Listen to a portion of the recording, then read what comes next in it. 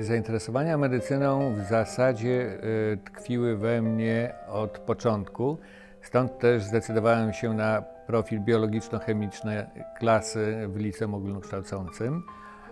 Bezpośrednio już z uczelnią mam związek i tu są 4 siódemki, 7/7/77, bowiem 7 lipca 1977 roku dostałem informację, że zostałem przyjęty na pierwszy rok studiów Wydziału Lekarskiego, wtedy nie było jeszcze innych wydziałów, Akademii Medycznej w Białymstoku. W związku z tym to były 4 szczęśliwe siódemki.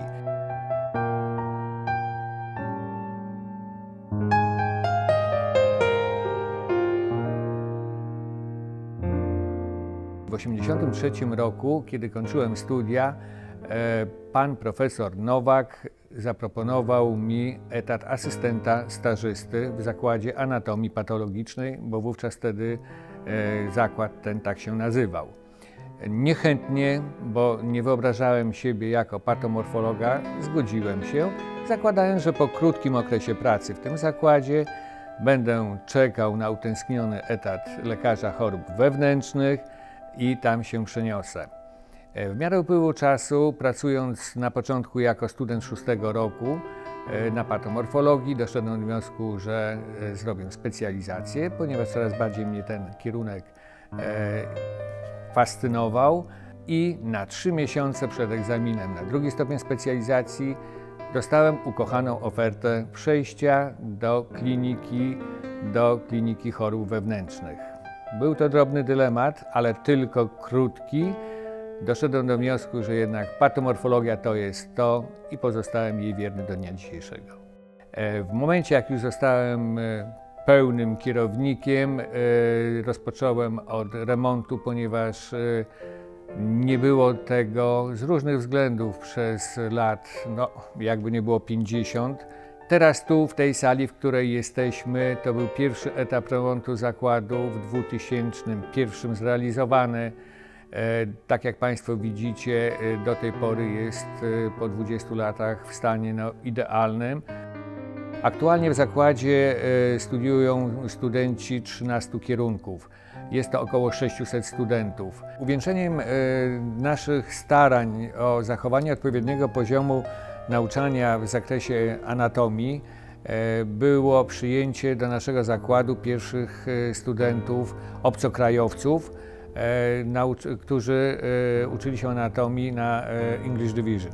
Niewątpliwie sam fakt, że studenci ci zdecydowali się na studia w Białymstoku, w naszej uczelni, już świadczy o tym, że uczelnia została dostrzeżona nie tylko w obrębie innych ośrodków na terenie naszego kraju, ale również poza granicami.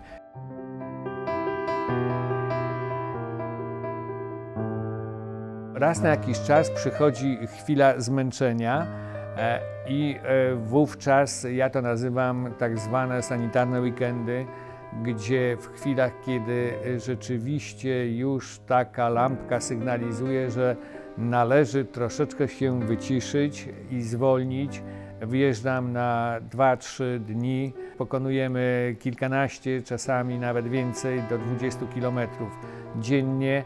Nie są to biegi, raczej szybki taki marsz i po 2 dniach wracam do zakładu, do uczelni, do pracy i mam świeże spojrzenie, czasami takie jak niektórzy potrzebują miesiąca urlopu, żeby się zregenerować. Mnie na razie jeszcze wystarczą te 2-3 dni i jest dobrze. Ulubione miejsce to chyba w zakładzie jednak.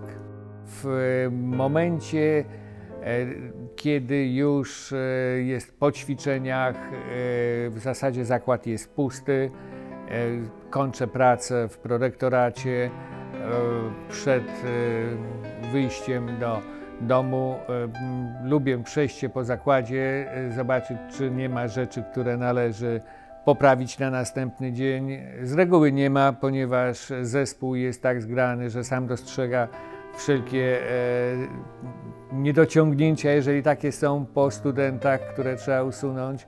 ale najbardziej takim miejscem ulubionym to jest w tej chwili zakład.